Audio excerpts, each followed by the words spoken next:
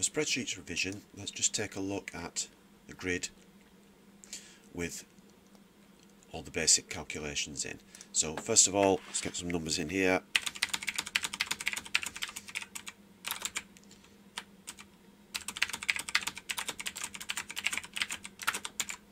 So now we need to start looking at the formulas. So to add the numbers, we press equals and then click on our first cell, which will put the cell reference A2 in there. Use your number pad for add and click on B2. Go back up with the arrow keys and then double click the replicator. For subtraction, with that, take away that one, A2 take B2, back up and let's replicate. Multiplication, A2 star B2 for times. Always work, by the way, left to right. If you're not told to do it a different way, left to right. Let's replicate those. Divide is A2 / B2 for the divide symbol. So to get the total of these, then now we type in equals sum, open brackets, highlight those, close the bracket, press enter. Let's replicate those. The mean average, we use average. So to do this, you can just type in equals AV, find average there and double click it, which will complete the word and put the bracket in for you, and then highlight from A to F, close the bracket and replicate. This one's a little bit more difficult because we've only got the number that we're multiplying by in one cell. So if we do this the normal way,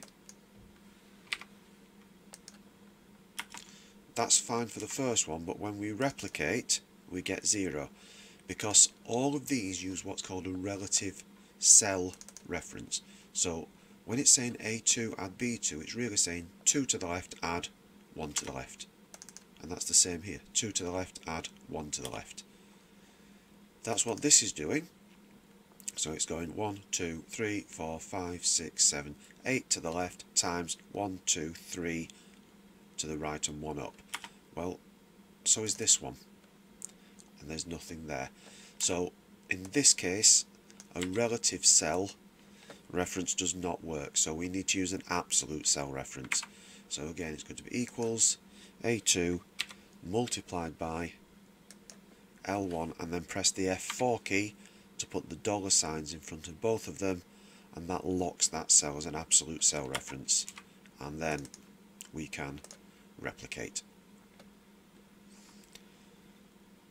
So for your first task, I'm going to go into Spreadsheets and Code Breaking Lesson 1.